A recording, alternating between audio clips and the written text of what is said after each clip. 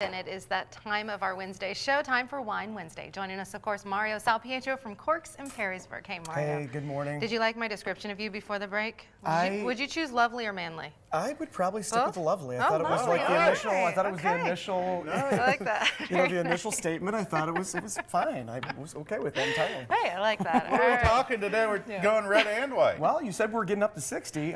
We have this nice Italian white. We've never done one of these before. It's called a Falanghina, which is the grape from Italy. It's southern Italy. Very volcanic soil near Vesuvius. It's from Campania. This actually is a tropical fruit, a little bit mineral finish.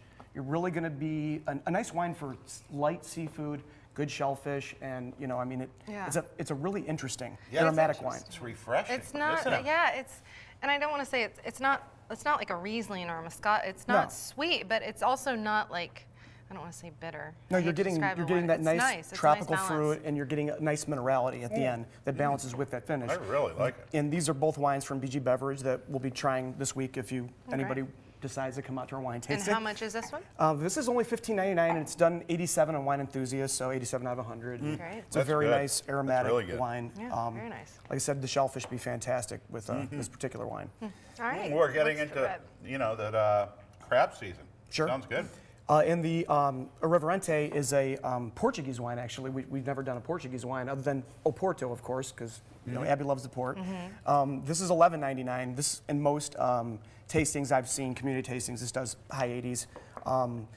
It's actually a blend of about 4 different grapes, mostly Touriga Nacional, and it's also a Tinto Roriz is one of the grapes. That label makes me feel like I've had a few. Yeah, it's a little bit upside down. It's a little askew. It's a big plum, dark fruit, cherry, blackberry, and it's really good with like hearty stews, goulash, something like that. Nice. In grilled foods. Only as well. $11.99 too. Yeah, and $11.99. That is a hearty wine. Put up the prices right there and the wines. And of course, as always, if you'd like to check them out or want more information about really any wine, Mario is the guy to see.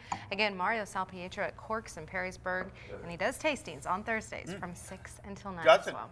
I don't think it's ever happened before, but I prefer the white over the red. Yeah, and I'm glad whites have been a much more interesting It is a good white. topic for me, like in the last year at least. Yeah, absolutely. All right, Mario Salpietro from Corks. We certainly appreciate you joining us.